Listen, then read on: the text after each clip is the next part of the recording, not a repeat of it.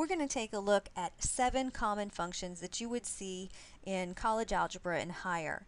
And these 7 common functions, which can sometimes be referred to as parent functions, are given here in the first part of your notes. Now I want to point out to you a couple of things as you look at the graphics, because you're going to need to be able to identify the graphs, the 7 graphs here, and understand what the characteristics are of the function.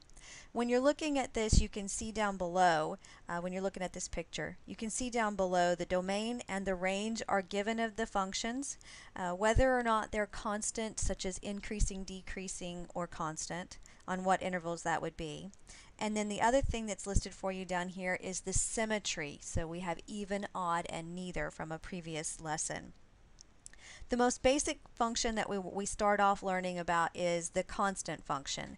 And this is a function where the y values are never going to change, so it is considered constant. That's kind of the characteristic. It's basically, it is a horizontal line crossing at the y-axis there at c, whatever value that is.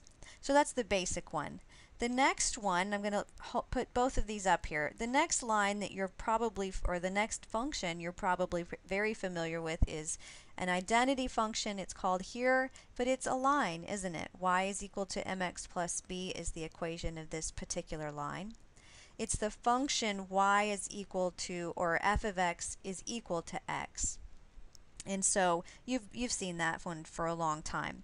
As you move through these graphs, I want you to go ahead and add a couple of points to the graphs for me. And it's the points that you can see that I have labeled here. These are called register points. And so as we talk about translating or shifting our graphs left, right, up, down, it's easier to have these register points for us to be able to shift. So we have the identity function, which is a line. We have the absolute value function over here, which looks like a V. That makes sense because when we take the absolute value of negative numbers, we always get positive numbers, right? So the negative x values over here correspond to positive y values on the function. And you can see down here, if we just wanted to talk about increasing versus decreasing, you're given the interval on where the function is decreasing and then the interval for where it is increasing. So those are the 3 that we're looking at to begin with. Now let's come down here and I'm going to put these 2 up. So these are the 4th and 5th ones. And you have your standard quadratic function, which is f of x is equal to x squared. Notice the register points I put on here. This is a parabola pointing up. You should be fairly familiar with that one. This 4th one, let's see, the 5th one we have right here would be the square root function, where we are just f of x is equal to square root of x. And it makes sense for this function to only live here in the positive x and y values, because I can only take the square root of a positive x, and when I do, I'm only going to get, in this case, I'm only getting a positive y value. Now let's look down here at the remaining 2 that we have. We have a cubic function, which is f of x is equal to x cubed.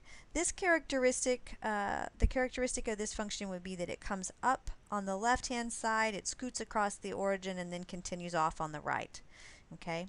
And then if we were to look at the cubed root function, it looks similar to the cube function, except it's kind of been rotated, right? It still comes in, but it's more horizontal. So it's kind of laying on its side as opposed to being vertical in this position here.